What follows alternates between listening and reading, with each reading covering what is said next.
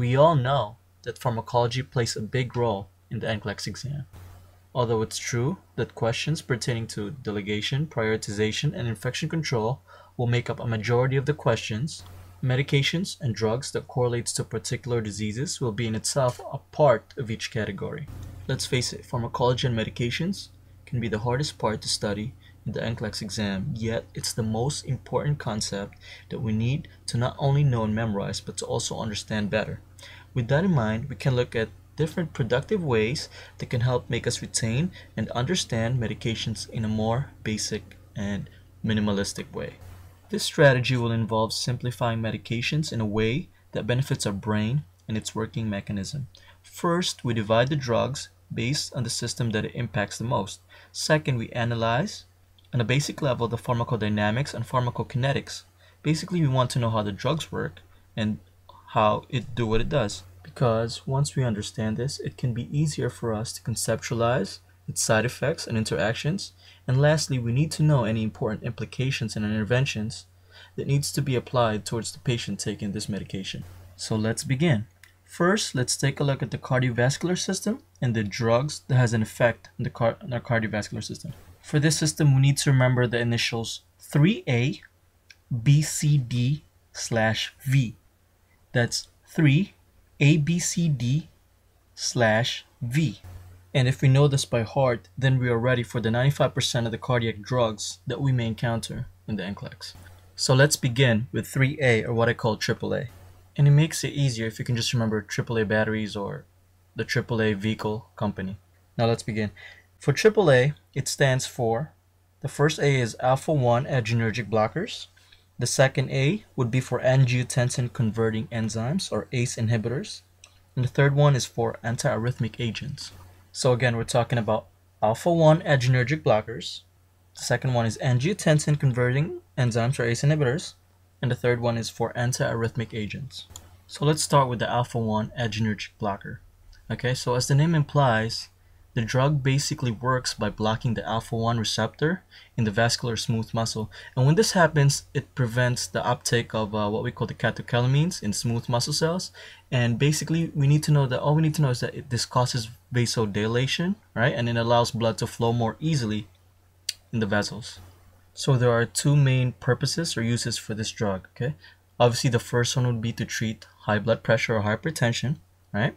And the second one is to treat benign prostatic hyperplasia, or what we call enlarged prostate gland.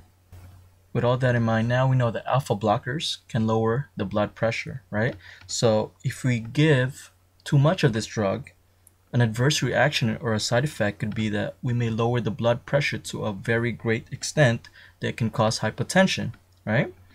And so that would be the side effect for this drug. And with hypotension, it can lead to dizziness, right? Lightheadedness. It can cause heart palpitations and also fainting. So we have to be careful when we give out alpha adrenergic blockers. Now, since we know that it causes hypotension, then we could analyze and understand that we need to be careful and to make sure that this drug doesn't interact with other antihypertensives or vasodilators, because it could eventually cause further hypotension or severe hypotension on the patient. One of the most important alpha-1 adrenergic blocker that you might or will encounter in the NCLEX exam is Prazosin, okay, or Minipres. Now let's go quickly to the next two A's, which involves angiotensin converting enzymes, or ACE inhibitors, and the anti-arrhythmic agents. So what is an ACE inhibitor?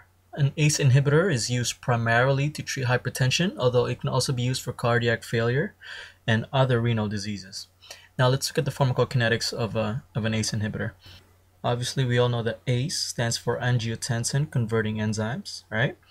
And basically, an angiotensin converting enzyme inhibitor reduces the activity of the renin-angiotensin-aldosterone system, okay? Now how this works is that it's able to alter the blood pressure mechanism through the renin-angiotensin system by blocking the conversion of angiotensin 1 into angiotensin 2. And if we go way back to our anatomy and physiology, we all know that angiotensin 2 causes vasoconstriction, which means narrowing of the blood vessels. And this narrowing of the blood vessels and the vascular smooth muscle causes an increase in blood pressure and hypertension. Therefore, if we decrease the production of angiotensin II, it could eventually lead to the opposite effect, which means a decrease in blood pressure. The common adverse reactions for this group of medication would include obviously hypotension, and with hypotension it can lead to headaches, dizziness, fatigue, nausea, and vomiting. And take note that a persistent dry coughing or cough is also a common adverse reaction in regards to patient that takes ACE inhibitors, and it has been associated with the increase in what they call the bradykinin levels. Now we don't have to go deeper into that, but it causes the persistent dry cough, and patients who do experience this coughing are often usually switched to an angiotensin II receptor antagonist. Okay. Now another adverse reaction for ACE inhibitor is it causes hyperkalemia, and this is due to the suppression of angiotensin II, which leads to a decrease in the aldosterone levels in the kidneys, right? Now, since aldosterone is responsible for increasing the excretion of potassium, the suppression of angiotensin II therefore then decreases aldosterone levels, and therefore ACE inhibitors can cause retention of potassium, which hence would then cause hyperkalemia in the body. Now, ACE inhibitors usually would have the suffix pril or PRIL at the end of each medication. And the most common medications that you might and will encounter in the NCLEX exam would include lisinopril, which is Prenival, captopril, which is Capitin, enalapril, which is Vasotec, and kinapril, which is Acupril. Now let's look at the last category of the 3A's, which is anti-arrhythmic drugs. Now, the ultimate goal of an anti-arrhythmic drug is basically just to restore normal rhythm and conduction, okay? And it can do this by decreasing or increasing conduction velocity. It could also alter the excitability of the cardiac cells, right? And it can also suppress abnormal automaticity. All of that basically means that an anti-arrhythmic drug can directly or indirectly alter the membrane and the action potential in the cardiac muscle, and basically prevent any possible lethal arrhythmias. Now, anti-arrhythmic drugs are also being broken down into different classes. Okay, now class 1 involves sodium channel blockers, class 2 involves beta blockers, class 3 involves potassium channel blockers, and class 4 involves calcium channel blockers. Okay. Now, separate from those categories are drugs that don't belong in any of those categories, such as adenosine, digitalis, which is a compound, which is a cardiac glycoside, right? And atropine, which is a muscarinic receptor antagonist.